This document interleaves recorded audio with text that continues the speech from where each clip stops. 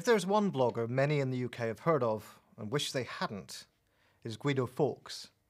GUIDO FAWKES is the name of a blog run by a right-wing libertarian blogger named Paul Staines, who also writes a regular column for the right-wing Rupert Murdoch-owned tabloid The Sun. The blog specialises in salacious or scurrilous gossip and revelations about MPs' private lives, what they write in their emails, or who they've had sex with, and so on. Set up in 2004, during the peak of the anti-war movement in the UK, the website rapidly became one of the most popular in Britain.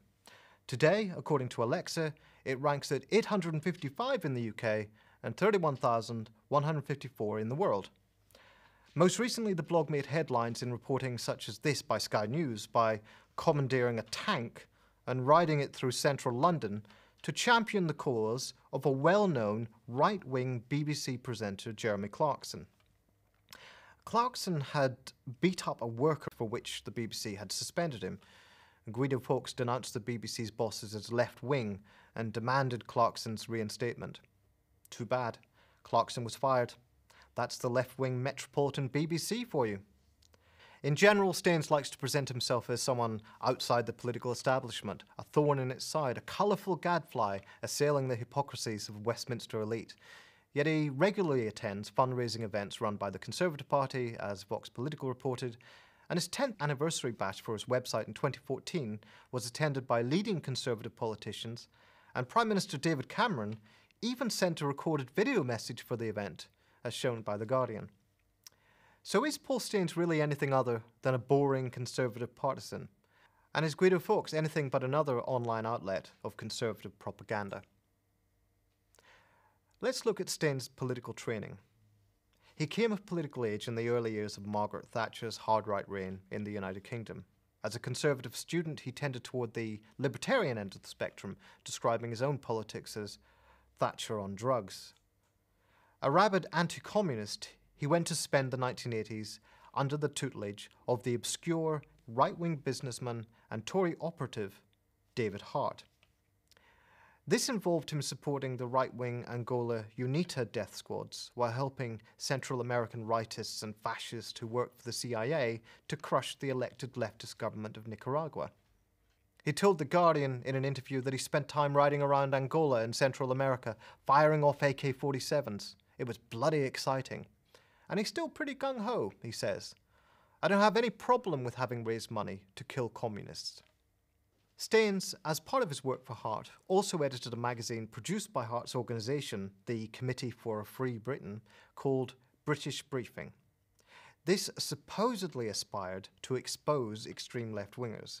In fact, it mainly worked to produce smears aimed at Labour MPs, left-wing lawyers and writers. It was funded in part by Rupert Murdoch and produced with the collaboration of an old CIA spook. In the same period, he worked for the Adam Smith Institute and got some training as an ideologue who could put the free market spin on the story of the day. And he didn't forget the drugs. As a libertarian, he infuriated his right-wing allies by dropping ecstasy tablets and participating in the rave counterculture, as the Telegraph reports. Following his work for the Institute, Staines spent years pursuing other thrill-seeking angles, gambling, brokering, bond dealing, until eventually he went bankrupt. Staines re-emerged in 2004 as a pseudonymous blogger, calling himself GUIDO FAWKES, and began publishing gossip about politicians, no doubt drawing on some of his old network of informants. His style certainly still bears the hallmarks of his red-baiting youth. His recent lurid attacks on the Liberal Democrat MP Mike Hancock, for instance, slander Hancock as a KGB agent, as a dodgy old Russophile, and basically as a communist.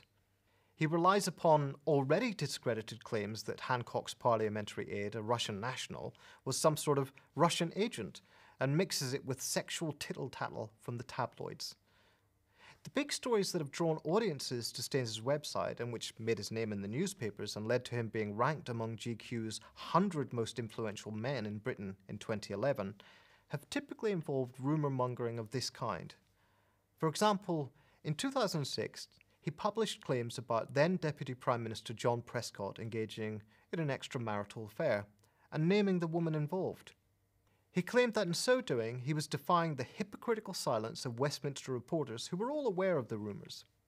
In fact, more likely is that by focusing on an alleged affair, Staines drew attention to himself, but also drew it away from an emerging bigger story, which concerned Prescott's links to a hard-right billionaire in the US named Philip Anschutz, who profited from New Labour's Millennium Dome wheeze. Perhaps slightly more courageous was his willingness to publish a photograph exposing the News of the World's fake sheikh, Mazhar Mahmood, a Murdoch hack who used disguises to try to stitch up politicians and celebrities. News of the World sent legal threats to every blogger who published them. Murdoch evidently took it to heart, however, since Staines is now on the payroll. Perhaps this is because over the years, Staines has developed a profile as an attack dog of the right, using the methods of smear, hype, and tabloid headlines to go after individuals and organizations that the right doesn't like.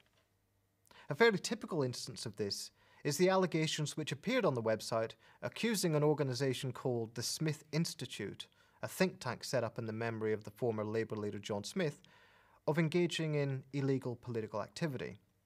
At the time, the Charity Commission was investigating whether the institute was too close to Chancellor Gordon Brown. Staines' grandstanding added almost nothing to the story as it appeared in the newspapers, except that he claimed that the institute received kickbacks from the Treasury. What he meant was that it received tax relief for charitable donations in accord with the gift aid system. If this sounds boring, that's because it is. This is one of the few attempts by the website to do anything like journalism, and it is a characteristic flop. It's just as well that there is in fact almost no journalism and nothing of serious political interest on the website. Staines managed to position himself early on as a scoop magnet, someone who could be trusted to expose the dirty truths that the establishment media would not. But any reader would wait in vain for a long time to see a single scoop on the site. Many of the stories are simply cribbed from elsewhere, and not always with attribution.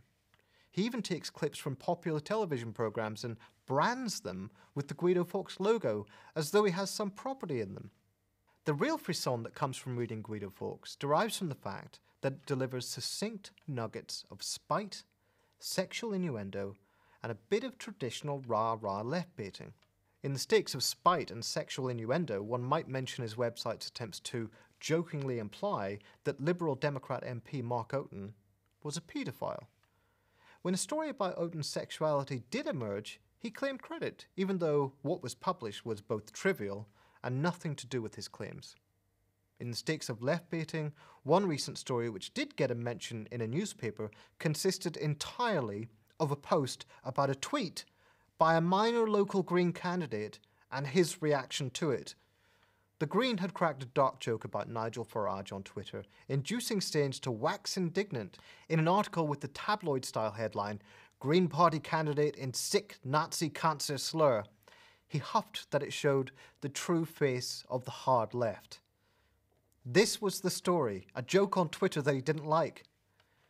The Greens ludicrously gave Staines the time of day and even apologised without considering that this is a man for whom Jeremy Clarkson is a national hero.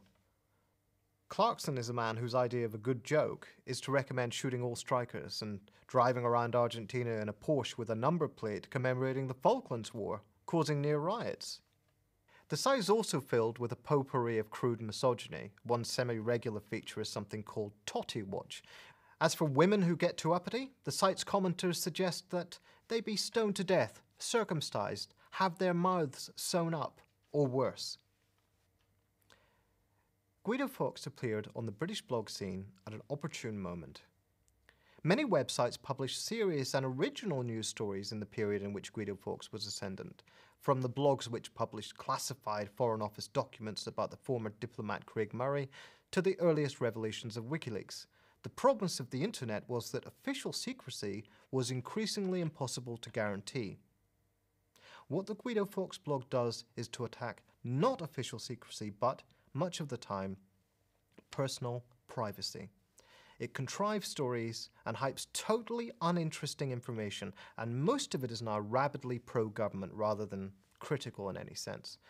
One could just as easily find the type of content that Staines offers at his current home, The Sun, or in the Daily Mail's infamous Sidebar of Shame, or the Daily Sport. So what is it that Guido Fawkes is actually doing that gives it a distinctive and even popular niche? The answer is that in blogging, it is all about the community. The blog format allows for a type of interpersonal relationship with readers and the formation of a milieu of commentators and guest contributors. Staines may have bolstered his credibility with media organizations, partly by grossly overstating the popularity of his website, as the rival blogger Tim Ireland reported on his site Bloggerheads, but he has succeeded in creating a convivial environment for cyber Tories and UKIP supporters on his website. This is integral to his self-positioning as a potential Matt Drudge for the UK. As he put it in his interview with The Guardian, "I want the blogs to be a constituency politicians have to factor in." And he has partially achieved his aim. The right-wing internet is an essential element of any Tory or UKIP political strategy, raising money, creating a sense of community in place of party structures, and circulating spin and gossip. Guido Fawkes was never anti-establishment. It only ever wanted to take its place in the establishment.